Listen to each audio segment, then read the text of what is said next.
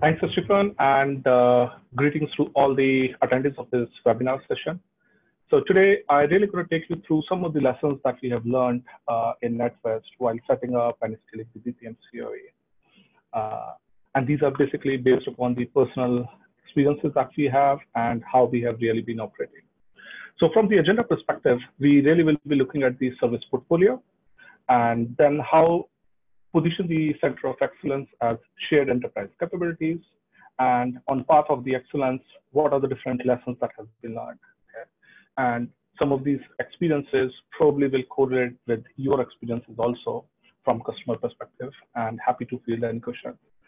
So these are purely from the BPM CoE perspective, rather than from technical aspects, because technical aspects versus management or business manager's view could be slightly different. So just wanted to give that thing straight away. Okay. Now, like in many other organizations, in our organization too, CoE is often the team leading the way in exploring and adopting new technologies, tools, practices. And the focus is basically on the four things: providing thought leadership and direction, establishing and promoting best practices, setting up reference models, providing consultancy, and in some cases, developing solutions as well.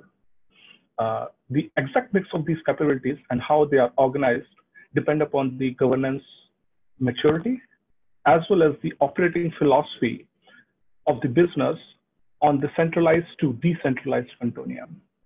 Effective implementation of BPM CoE requires clearly defined three aspects: process discovery expertise, technical expertise, and service management. These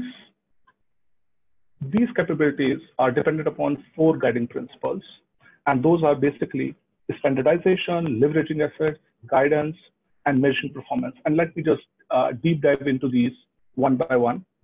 Okay, so when I talk about the standardization, this includes the standardization of templates, blueprints, repeatable processes, and methodologies around some of the key work areas like architecture and design, development practices, estimations, QA,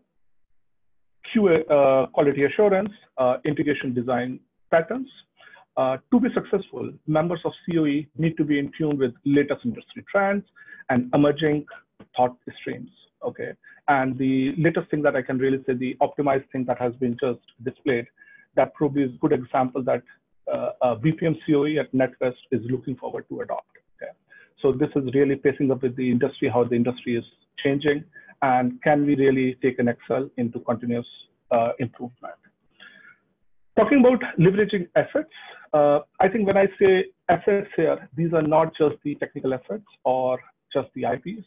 When I'm talking about assets, here we are clearly talking about the human assets, relationships, code, and artifacts, okay, all put together, because human relations are very, very, very important when we really talk about BPM CoE. Human assets, I think each and every organization, there are many human assets that organization really would like to keep for a very, very long time, in addition to the other technical aspects that we have just talked about. So moving on, the next one is guidance and governance. Okay, so the CoE should be aware of all the significant work efforts in which organization is currently involved and has an interest of pursuing. Okay, the level of CoE involvement in each and every initiative could vary based upon different aspects. Who owns the work, the level of expertise in that work stream, resource availability in CoE at given point of time, and so on. The conditions or use cases could be very different. Irrespective of involvement and ownership, when it comes to the journal approach, the structure, and the style of work effort, the Center of Excellence team should possess the ability to not only guide and suggest, but also to govern the work. This means that the CoE should be positioned as the authority entity that will cast the deciding vote on tool of choice, significant development, and methodologies.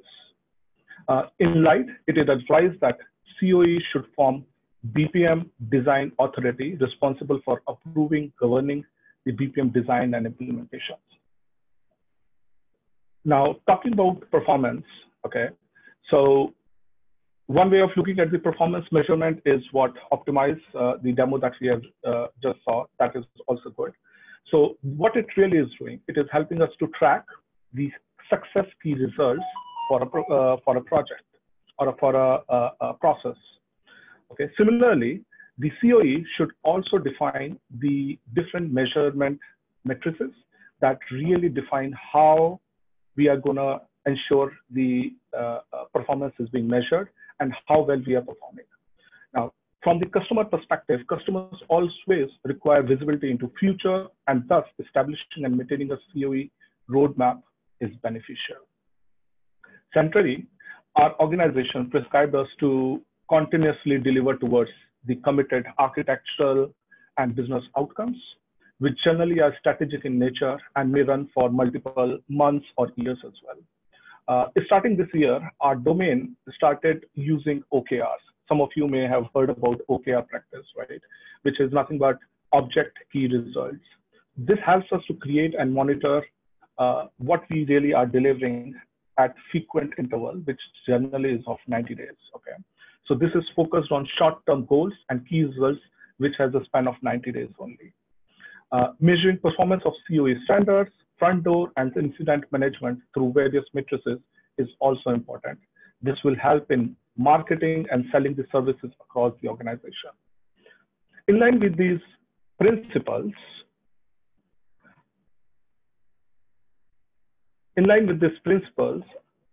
did I miss one slide? No, okay. Okay, in line with these principles, the accomplishment of BPM CoE stands on a success triangle for us, okay? People, process, and technology. When I really talk about people in the BPM CoE should really have both soft skills as well as hard skills, who should really be working in a well-defined structure with defined roles that supports the effective collaboration. Really identify what is really going to be the right combination for your organization to participate in the BPM CoE. Talking about process, build process through which all parts of the organization may collaborate and work using commonly shared practices and tools. Build a self-service portal and community of practice to exchange knowledge. Again, these are two of the very important things that we have done, and there is a huge success the way we really have partnered with our customers. When I really say customers, it is really the different part of the organization from which we really are helping them, providing consultancy and helping them develop the processes. When we talk about technology, it's critical to have the proper technology with a prospective set of enterprise best practices and policies around it. When you build your initial platform or a strategy of provisioning platform, it must be scalable, secure, sized appropriately to accommodate future demand. Also, service management is critical to ensure value is regularly received by business, and to do so, continuous improvement should be part of your operating model. Though I have mentioned people, process, technology as three different parts, but essentially, if you look in here, people, process, technology put together only define the success. So if you really want to success, focus on all these three dimensions and never neglect any of these.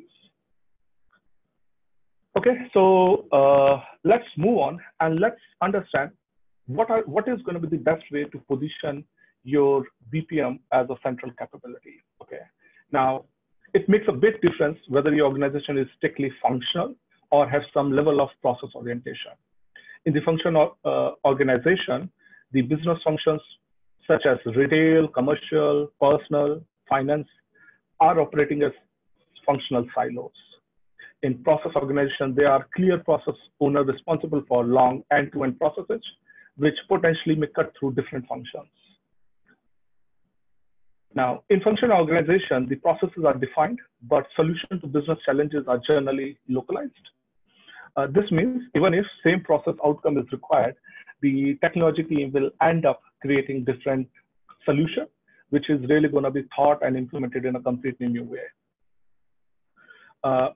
BPM evolution must be viewed within the culture and technical context of each company. There is no evolution path that fits all. Having said that, there are two common approaches to construct a BPM CoE. I'll probably click the, yeah. Okay, and those two approaches have been mentioned at the bottom, which is bottom up and the top down. When the practice starts with a small project, evolves with demand from different areas, then practices of project teams are shared. And over a period of time, with increase and adoption of practices, CoE is formed. Okay. This is the typical approach in functional organization. And CoE tend to be formed when process orientation flinches. In a top-down approach, strategic direction, policy, planning occurs at just below the highest level of the company. In top-down approach, CoE operational goals are well thought through and formalized. Talking about cultural ethics, during initial period of CoE is sharing knowledge and capability is core of bottom-up approach, whereas innovation, transformation forms the core of top-down CoE. Now, in some organization, this is also closely associated with how the funding is going to be generated for BPM CoE, okay? Whether that is going to be considered as part of the run the bank or change the bank. So really have thorough understanding how you really want to formalize and have a funding in place to operate not just for the current year, but years to come. Just an FYI kind of thing.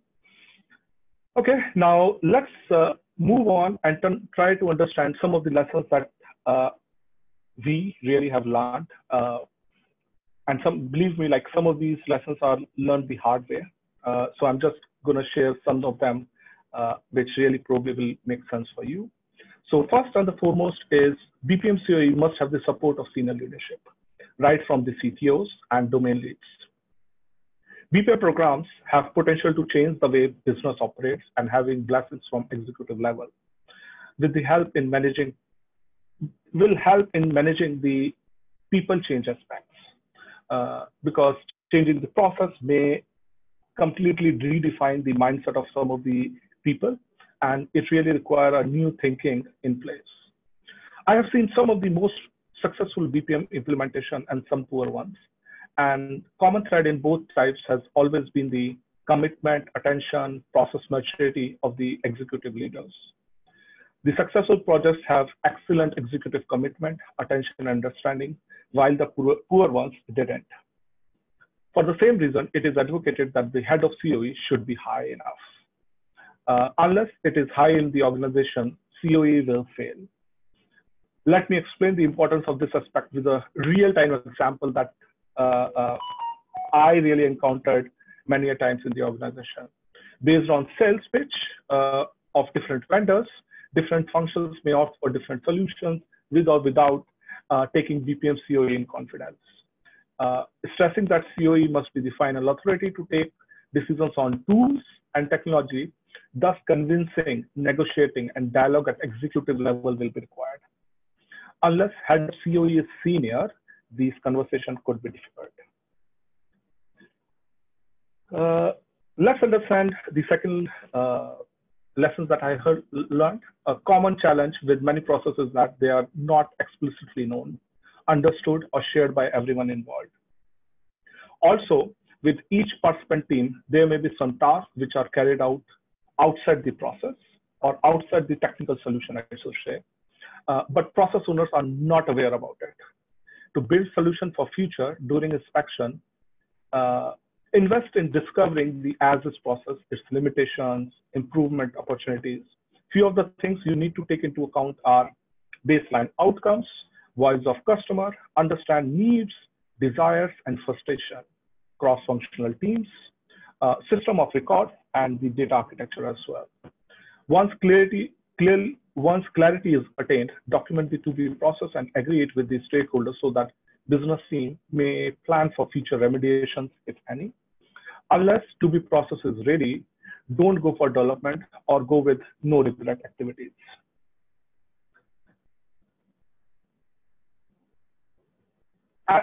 Before I really jump on, one thought really struck my mind is, I learned when we really talk about the methodologies that are generally adopted by Japanese,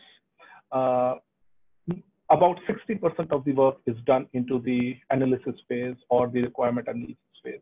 That really correlates with, we really need to have a clearly defined process, whether that's as is or to be. We really need to invest into that. Okay, so don't jump onto the process implementation without really spending sufficient time there.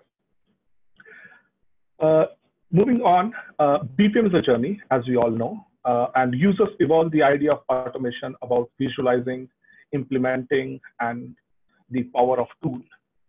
And sure, you have regular playbacks with the business as over time the requirements evolve, and many a times process evolves seeing playbacks. Also keep people's psychology in mind, as some of the BPM projects may significantly automate the process, which and users may take time to accommodate. Regular playbacks shorten the adoption time. So keep the customer focus whenever you are really automating the process. Each technology has its applicability in end-to-end design. Use right architectural design and technology for right purpose. Don't overburn BPM solution. BPM is good in managing processes, so use it for that purpose only. I have seen some BPM projects building complex web applications, going much beyond BPM, ending up in complex web application. For example, if UI need to be responsive to smooth and adjust to various screen sizes or gadgets, go for headless BPM implementation, as out-of-box BPM UI technology may not be appropriate. This will provide you an opportunity to use right web technology framework and not only to not really to go with any kind of technical solution. Another example of relevance is data gathering journals or wizard-based applications. I personally recommend using decision management tools like Drools or DMN for that purpose, and not BPM, by the way. I have seen a few projects making this mistake and making BPM applications too complex to manage. CoE need to be the flag bearer of change. As the old saying has it, time and tide wait for nobody, and nowhere is that truer than in technology space. Businesses need to adopt new technologies or risk failing behind the competition. Thus, it is required that the CoE is always evaluating and exploring right tools, designs, architectures, and technology to bring value to business for the latest and leading industry trends. Now, don't run BPM projects as typical IT projects.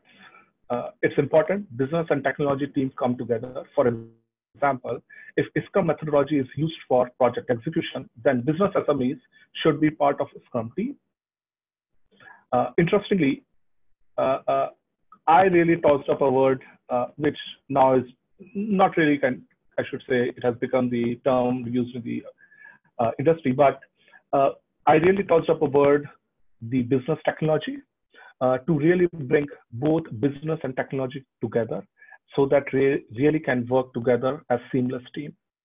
Okay, you may notice that I have specifically removed the change team from this. This is driven by a psychology that some people are passionate about the change when they are involved, they are engaged. You know why? Because for the first time, they really feel engaged. They have been given a chance to think about themselves and their business. And believe me, irrespective of the complexity of the process, they will find the way it should work. Okay. Now, also interestingly, what you really see is process automation is based on three-dimensional framework.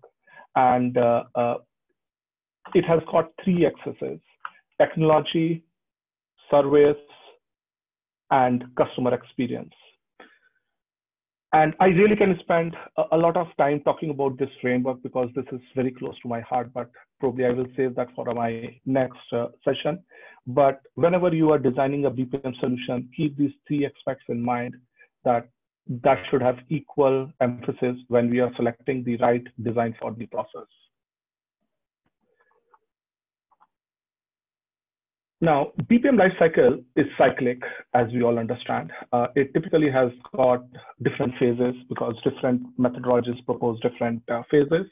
But what I really see is It has 4 different phases: define, implement, operate, and measure. Okay. It is important. CoE has capability in all these phases, and BPM business managers leverage them. Continuous improvement is at the center of the heart of this life cycle. Per my experience, about 25% of the projects die in first 2 to 4 years if continuous improvement is not undertaken. The reason is simple. Business process changes over time due to organizational technology advancement, industry domain, or compliance reasons. If technology solution is not adjusted, then it is ought to die down. So make sure continuous improvement methodology is well defined and should be undertaken regularly. I have been part of debates and discussion on centralized and federated model of CoE. One model of CoE suggests that the CoE should be limited to consultancy and development, should be done by domain-specific project teams. Frankly, I fail to understand when CoE lays practices and guidelines for project teams for automation, then why should they not implement? They have all the right technologists, so why to restrict them to ideation only? Also, development